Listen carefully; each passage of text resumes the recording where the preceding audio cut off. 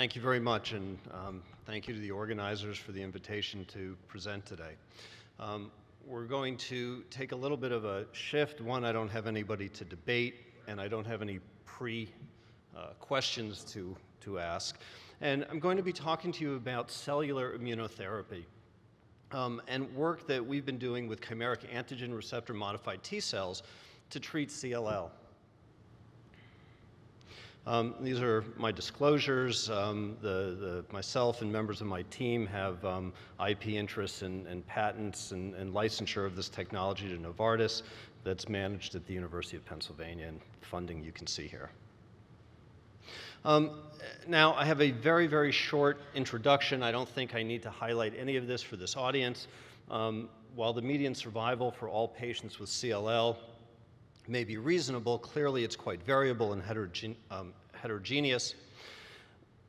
There's been tremendous progress made on the ability to determine somebody's prognosis at the time of diagnosis. Regardless of that, I don't think there's any argument that patients with multiply relapsed or refractory CLL, or patients with high-risk features, which we've seen a lot about this morning, have a very, very poor prognosis. CLL in general is thought to be incurable with anything but an allogeneic stem cell transplant, which is associated with extensive morbidity and mortality. And this whole meeting is about the need for newer and more effective therapies for advanced and high-risk patients. This is a slide from Michael Keating, and again, I think most people have seen something like this, just showing you the dismal outcome once patients become resistant or refractory to purine analogs or alkylating agents. So this then really is the rationale for cellular therapy, and in fact for targeted cellular therapy. I believe that ultimately this has the potential to overcome many of the limitations from conventional chemotherapy and in fact from conventional immune therapy that we've been hearing about.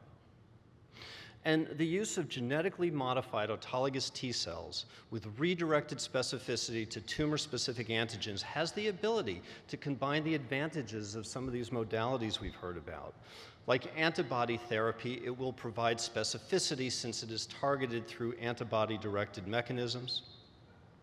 This is cellular therapy, and it is a living drug, and it has the ability to grow and proliferate in the body, which then amplifies and magnifies any potential response. And like vaccine therapy, if these cells survive and persist over time, it can provide memory activity.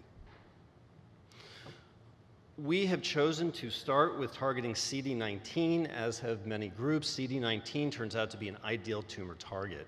The expression is restricted primarily to B cells and perhaps a small subset of other lymphoid cells. It is not expressed on a pluripotent bone marrow stem cell, and importantly, it's expressed on the surface of most B cell malignancies. It was known for a number of years that antibodies against CD19 can inhibit growth of tumor cells. And you just see in this cartoon here acquisition of CD19 after the stem cell phase and is lost usually at differentiation to plasma cells. So what I'm going to talk to you about is work we've been doing targeting leukemia cells with chimeric antigen receptor modified T cells. Now, a CAR, or a chimeric antigen receptor, combines an antigen recognition domain of an antibody with an intracellular signaling domain into one single chimeric protein. And using efficient gene transfer technology, and in our case at University of Pennsylvania using a lentivirus vector, we can stably express this CAR in the surface of a T cell, conferring novel antigen specificity. So if you just look at the cartoon here, we use this lentivirus to infect a normal T cell that directs expression of these chimeric antigen receptors that are then stably expressed on the surface of the T cell. This then allows the T cell to recognize the target antigen, in this case CD19, resulting in killing of the tumor cell. Part of this technology is dependent on having an efficient gene transfer technology. We use a lentivirus. Typically, we get efficient transfer in 25 to 40% of the T cells. We call these cells either CART19 or really our newer terminology is CTL019. The signaling domain in this CAR turns out to be critically important for maximal activation, for expansion of these cells in vivo, and for long-term persistence. I'm not going to go through really very much of this preclinical work, but in work really led by Carl June's laboratory over the better part of a decade, it's been worked out that the signaling domain is important, and the 41BB fragment of CD137 signaling molecule turns out to be, in our hands anyhow, one of the more potent signaling domains. When compared with CD28, 41BB also results in very potent anti-leukemic effects in preclinical murine models against a very aggressive ALL, a NALM6 model. Against primary B ALL cells, 41BB turned out to be more potent than CD28, and using allogeneic cells in 3 different xenograft models, 41BB was still more potent, and it not only confers antigen-dependent, but also antigen-independent survival signals to the T cell, making it really quite attractive to use in this model. So what I'm going to do, I can actually give you a little bit of a recent update on the first 30 patients with CLL that we've treated with our CARs. You see our CARs meeting CLL. In general, this is a very advanced group of patients. 11 of the 30 have deletion of chromosome 17p. They've had a median of 4 prior regimens with a range of about 1 to 10. And hopefully that's what we end up with our CARs without CLL, of course. Now, the general schema of the clinical trials that we're doing is outlined here. It starts at number 1 in the upper left panel. Patients undergo leukapheresis for collection of autologous T cells. They're brought to the lab where they're infected with the lentivirus vector directing expression of the anti-CD19 CAR. These cells are grown in culture for about 10 to 12 days by exposure to anti-CD3, CD28 magnetic beads. The beads are removed, leaving an expanded cell product. That whole process takes about 2 to 2.5 weeks. And then we're left in the upper right-hand panel with our genetically modified T cells. All patients receive a course of lymphodepleting chemotherapy. In general, this is defined as a typical regimen that one might use for a CLL patient. In our initial trials, we've left it somewhat open and dependent on a patient's prior therapy and toxicity. Once they get lymphodepleting chemotherapy, 4 days later, they get an infusion of the genetically modified T cells. This is a single-center pilot trial that I'm going to show you. The primary objectives initially were safety and feasibility, but we've moved on to a second trial. You can find detailed inclusion-exclusion criteria at clinicaltrials.gov. But basically, we tried to identify characteristics that would select a group of patients that had a limited prognosis, and we estimated less than 2 years with currently available therapy. Patients had to either decline or not be eligible or appropriate for transplant. In our first trial, in our first pilot trial, it was designed to include 14 patients. There were 12 men and 2 women with a typical median age of 66. They had a median of 4 prior therapies, but many were even more heavily pretreated. 6 of the 14 had deletion of p53 gene. For lymphodepleting chemotherapy, 6 patients received standard bendamustine, 5 received pentostatin and Cytoxan, and 3 received FC. Rituxan was not given.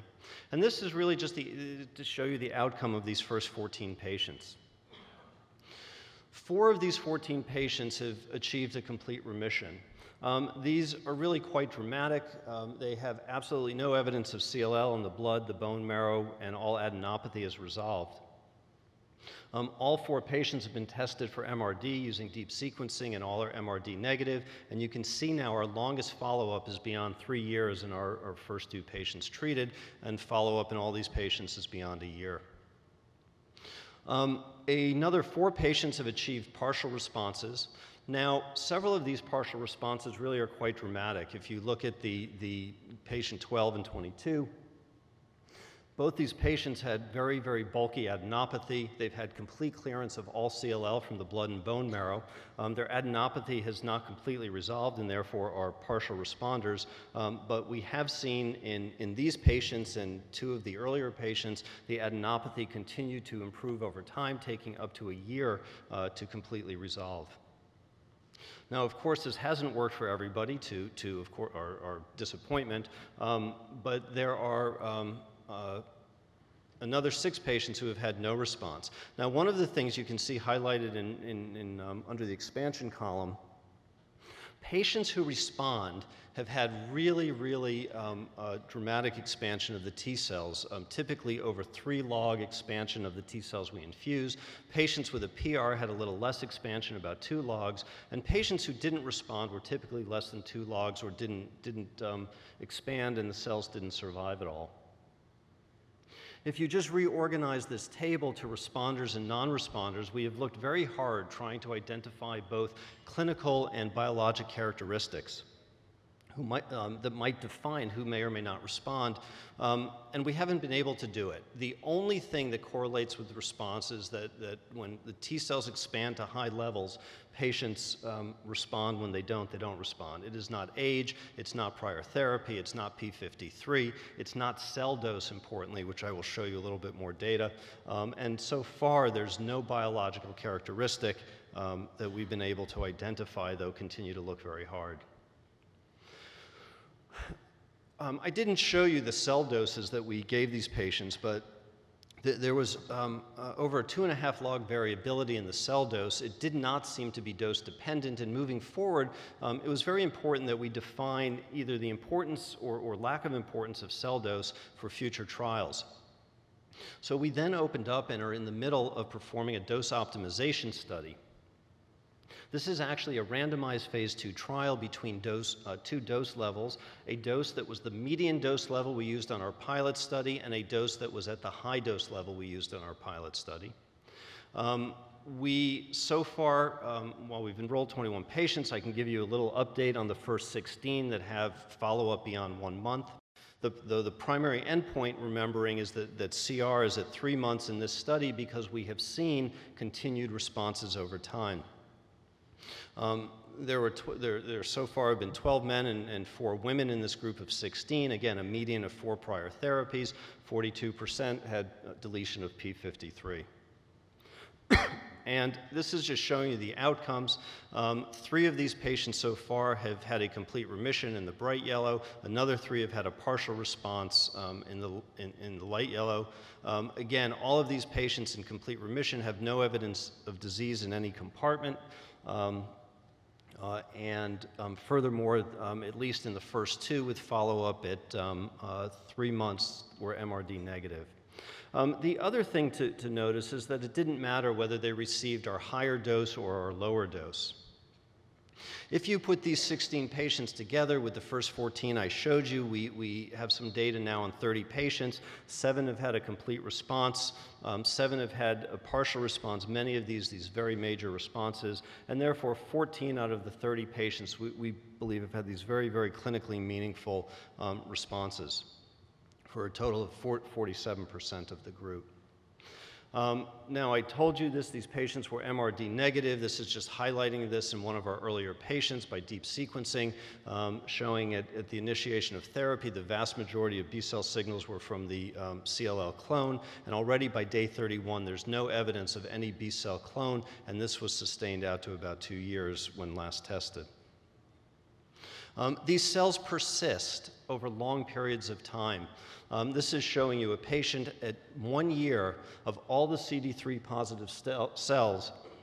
Still 14% of these cells were CAR-modified T cells. It was lower by 15 months at 3%, a little over 1% at 18 months, still detectable at 3 years, though at low levels. And as a proof of mechanism that these cells are continuously active and they're not senescent, these patients do develop, as an on-target side effect, B-cell aplasia that persists as long as these cells have been detectable.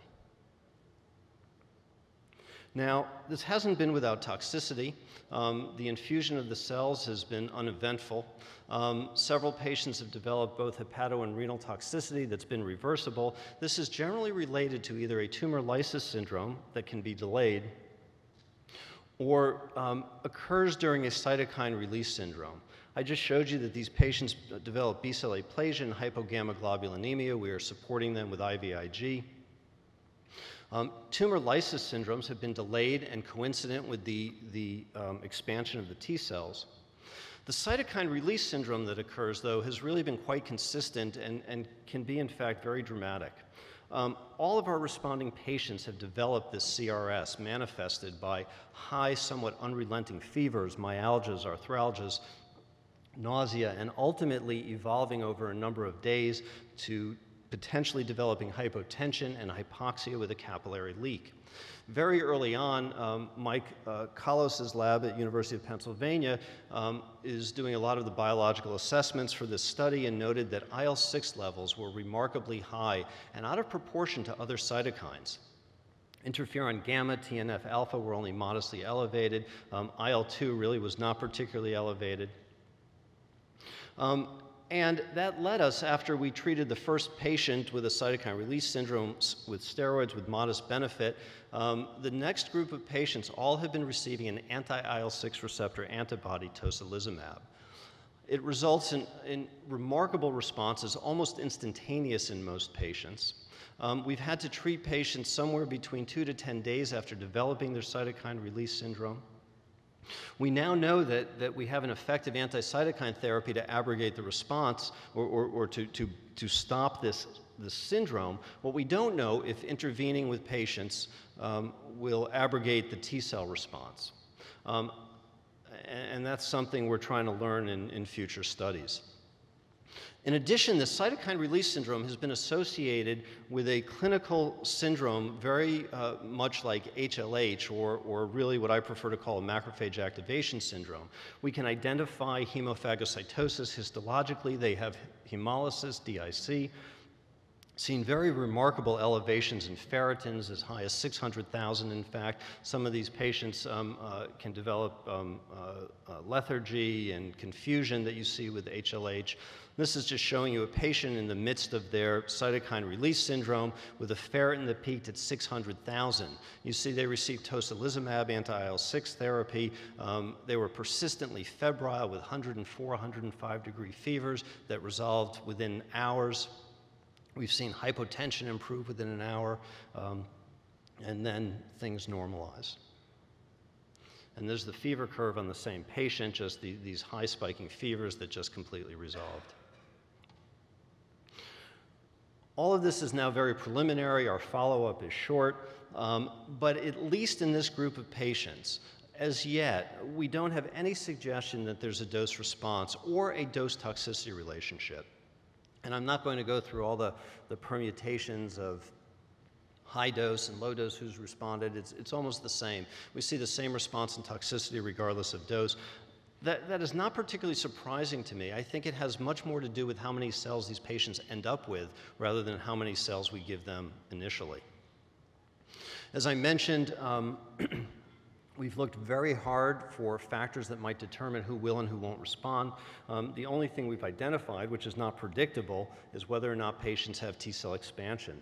All of our responding patients have developed a cytokine release syndrome coincident with T cell expansion. Things that as yet have not fallen out, but again, this is the curse of small numbers, of course. The patterns are not yet evident. We haven't identified any relationship to the pre-infusion T cell activity that we can test for, the CD8 function, the post-expansion CD8 function. We've looked at the cytokine profile. We've looked at patient characteristics, risk markers, disease characteristics, and as yet we cannot predict why somebody may or may not respond, though again, there's a lot of work ongoing that I hope in the next 6 months or a year we'll be able to talk more intelligently about. Some of this I've showed you the actual data and some I've just implied, but when these cells expand, it really can be quite massive, between 1,000 to 10,000 fold in vivo. We've now identified long-term persistence of these cells, and we believe we have evidence for continued biological activity beyond 36 months. We've been able to collect some of these cells from a patient at 1 year at least and show that they were biologically active. All responding patients have developed the cytokine release syndrome, but we do believe we have an effective intervention. We don't know if that's going to inhibit the response. And as yet, as I mentioned, we don't have any evidence for a dose response or dose toxicity relationship. All of our patients have developed B-cell aplasia. It really is quite remarkable. With this expansion, for every cell that we infuse, we've calculated we've been able to induce tumor killing between an effector-target ratio of 1 to 1,000 and 1 to 93,000.